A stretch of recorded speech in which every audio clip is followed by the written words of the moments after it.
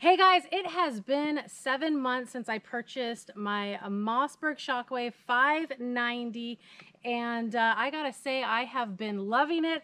The reason why I purchased this and the reason why many people purchase it is probably for home defense as well as, you know, going camping. It's easy to take, it's super small. You can put it in one of the backpacks if you decide to go like on a little hike.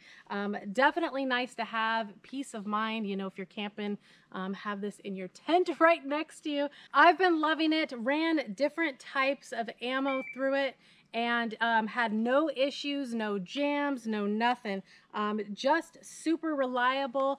And yeah, it has this handle right here, so it gives you that extra, you know, grip to hold on so it doesn't go flying out of your hand. I did purchase a few different add-ons for my Mossberg. I have this grip right here, which is a must-have because it really helps you hold on to it because this thing does have a kick. It's not a horrible kick.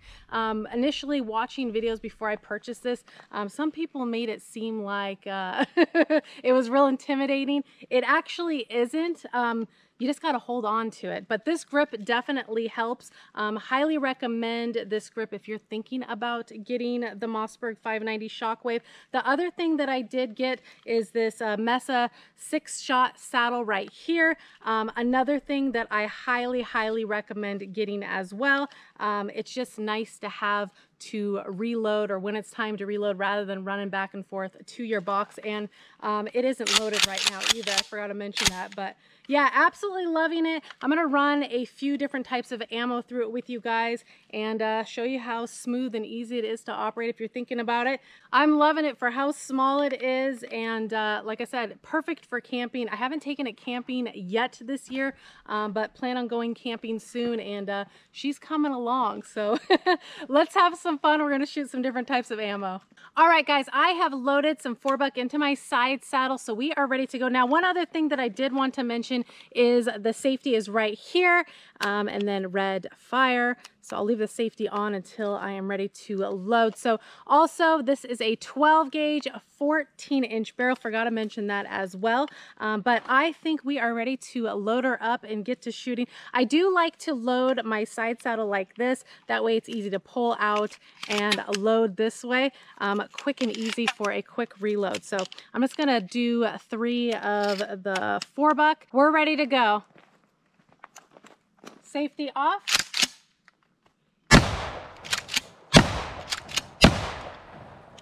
And safety back on, so I'm gonna go reload. All right, we are loaded up with double-aught, so I'm gonna go ahead and load the chamber. And if you run a shotgun for home defense, let me know which your home defense ammo that you like to run in your shotgun is. We are ready to go. I'm gonna go ahead and turn off the safety and load her up, and we're gonna take down this box.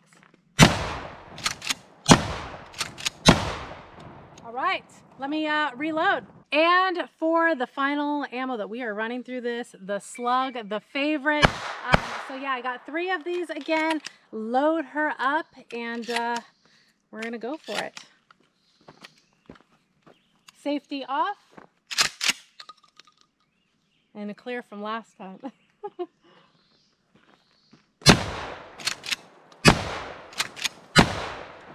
Clear, safety on. So there it is.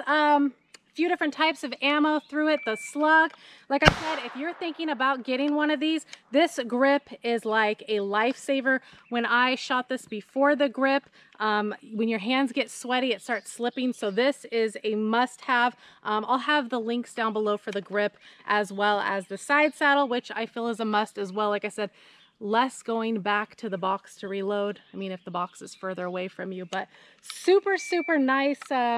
I guess you can't call it a shotgun because it's not technically a shotgun, but super nice firearm, as they call it. I would highly recommend it. Like I said, perfect for home defense. It's small enough to take camping, or, you know, if you go on a hike or whatnot, but definitely some good protection here. So hope you guys enjoyed the video. If you did, please give the video a like, consider subscribing, and I'll see you guys on the next one. Bye, guys.